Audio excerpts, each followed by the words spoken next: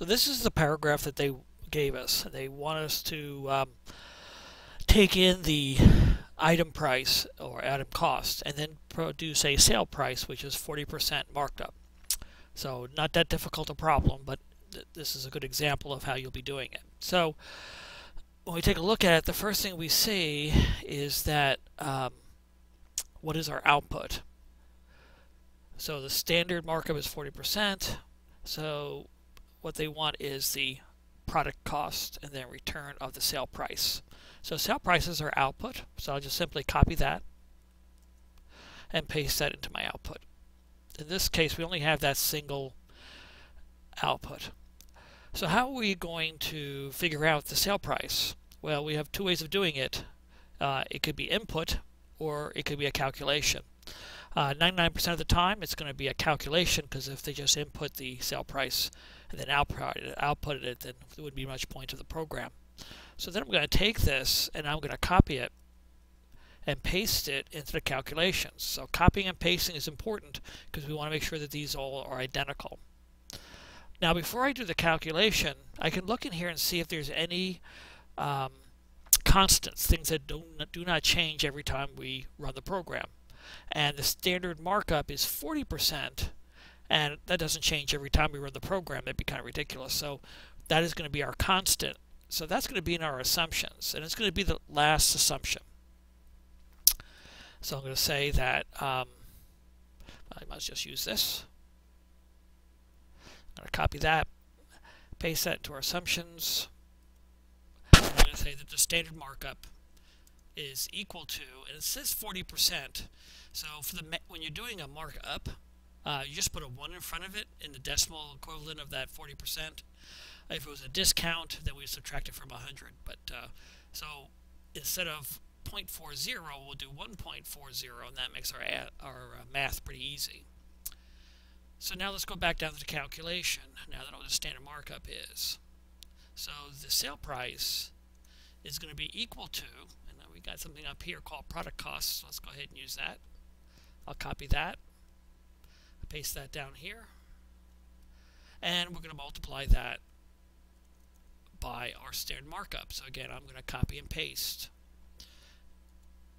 I cannot stress how important it is to copy and paste just like I'm doing in this video, because if you put a typographical error in any of these that I'm doing right now, you're going to end up with an error, and it's going to take you hours to try to find it. So if you copy and paste, then there's no way an error can happen. So now we take a look at this and say, well, where am I going to get product costs from? I don't have that documented anywhere, and we know that the product cost is something that they have to provide to us. So that means the product cost is an input. So I'm simply going to copy this and paste it into our input. And then where am I going to get the standard markup from? And we're going to get it from our assumption. So we're pretty much done. The only thing we want to do is add some scope. So what I'm going to add to this one is say that only one item at a time. Okay, so I'm going to tell my user that. I said one item at a time, right? And he goes, oh no, we do 3 at a time. Well, then that changes my whole solution, and I have to go back and redo it. So I want to make sure that if I believe it's one item at a time, that is actually valid assumption on my part. All right, now that I'm done with this, now I can go ahead and make it into a human algorithm. I copy only the constant down to the bottom, and to save time, I'm not going to open up another notepad. I'm simply going to move this down. Okay, and then this is going to be the human algorithm. I simply paste what I've already done into it.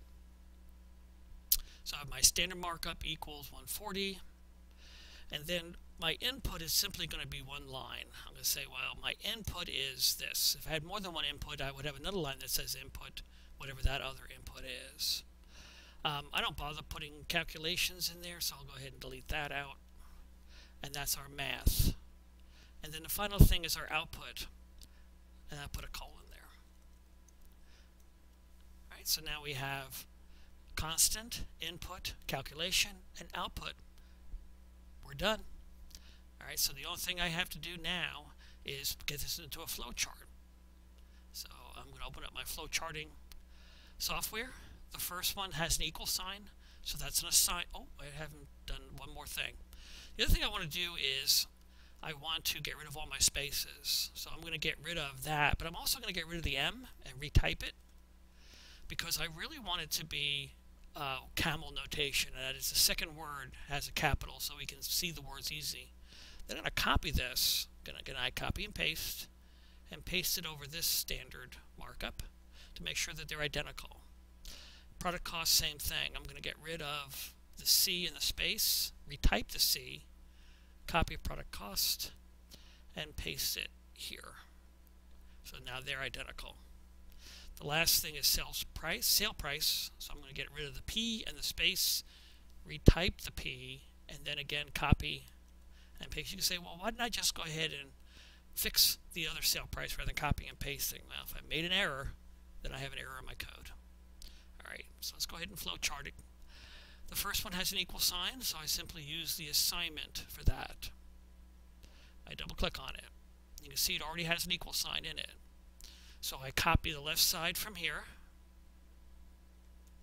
I use Control C, and I paste it in using Control V. Then I take the 140, and I copy it, and I do Control V, and I paste it. Here's my first one. Okay, the second one is my input. So I simply use the input. Alright, and that is product cost. So I copy that, and I paste it in. Now notice there's a more thing on here too. So what I need to do is click on more, and here is where I'm going to type in the question. In quotes, what is the product cost? Question mark. I have to start and end with a question mark. And then click OK. Okay, the next one is sale price, and it's got an equal sign. So I simply use an assignment for that also. Again, the equal sign is already there. So I'm simply going to copy the left side. Whoops. And paste it in.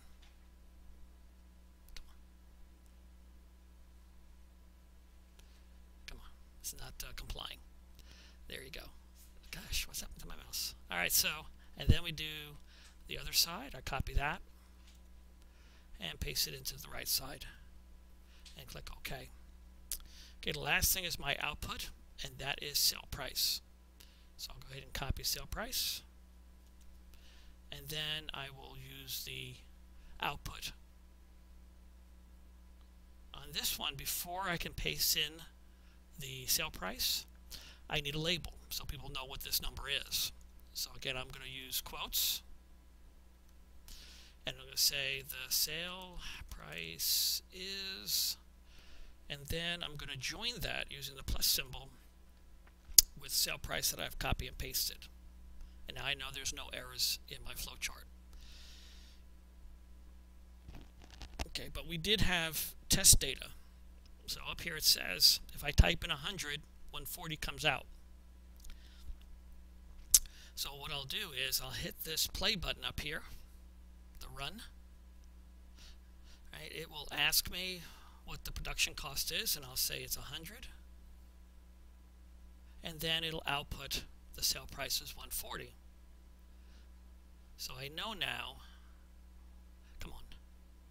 All right, well, it's not complying. Well, you can see it over there. It's 140. So I know that this works, and that's what I use my flowchart for, is to test my solution. So now I have to code it. All right, so I come in here, click on the Objects tab, and then JS. And then I have my human algorithm. So my human algorithm is what I code from. And what I'm going to do is I'm going to make this a little bit smaller. We don't need that much room. And kind of put them side by side, and this is a good idea to do. So I need blank places in memory. So I start with var. My blank place in memory is my input and the result of calculations. So my first one is product cost, so I'll copy that, paste it in, comma space, and sales price. So anything to the left of an equal sign, in a calculation, and input has to go up on this top line. And then I end with a semicolon. Okay. Then I'm going to go ahead and put a comment in and say that this is my assumptions.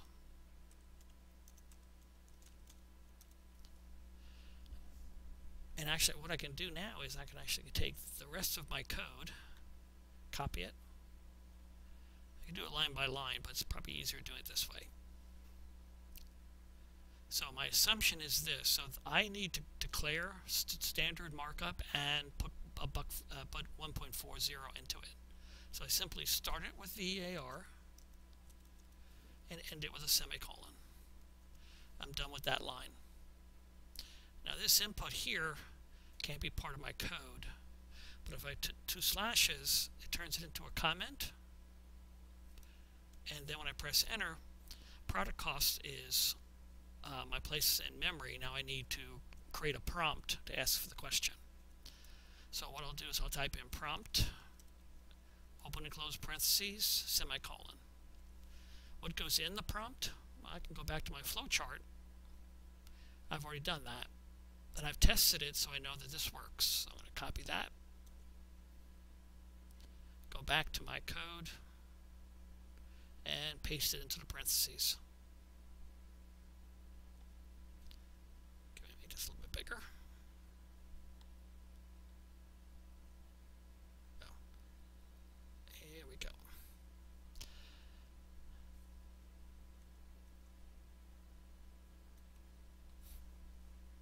Now the only thing I have to add to this is my default value. So I do comma for my second argument, and I put quote quote so that I don't have undefined. This right here, this line of code is perfect already. I just have to add a semicolon at the end. And then I have my output. So my output is going to be a little bit different. So I need to have document write, and then open parenthesis and close parenthesis, and then semicolon. So right now this would actually output the 140, but I need my label. And again, I'll go back to my flowchart and get that. So I already have sale price in it, so I just have to do the plus and the label. Alright, so that's all I'm copying there. I'll hit cancel. I'll go back to my code, and I'll paste it at the very beginning. And to make it look even prettier, I'll go ahead and put a $sign just before this quote so that it has a $sign on it too. Alright, let's see if this works.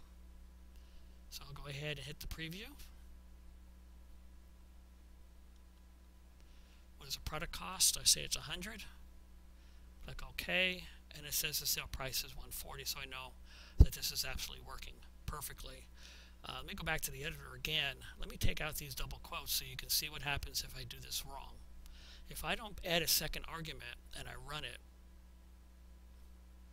by hitting the preview button down the bottom, you can see it has undefined in it.